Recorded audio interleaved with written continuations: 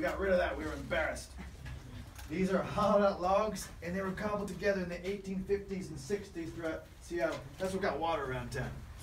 And since they've been digging up tunnels and looking at debris, they found about 70 of these over the years. Here's an old bathtub from up above. Looks pretty comfy. Probably lined with lead. Can everybody see the jagged glass in the corner? So there's a skylight that they've ripped out, brought down here. Now that you're paying attention to skylights, you'll see different shapes and sizes to the glass and the framework. Different companies were making them in the 1890s, so they're not uniform. But here's where it gets interesting. A lot of the companies back then were adding manganese to the glass. They thought it was going to prevent it from discoloring in the future.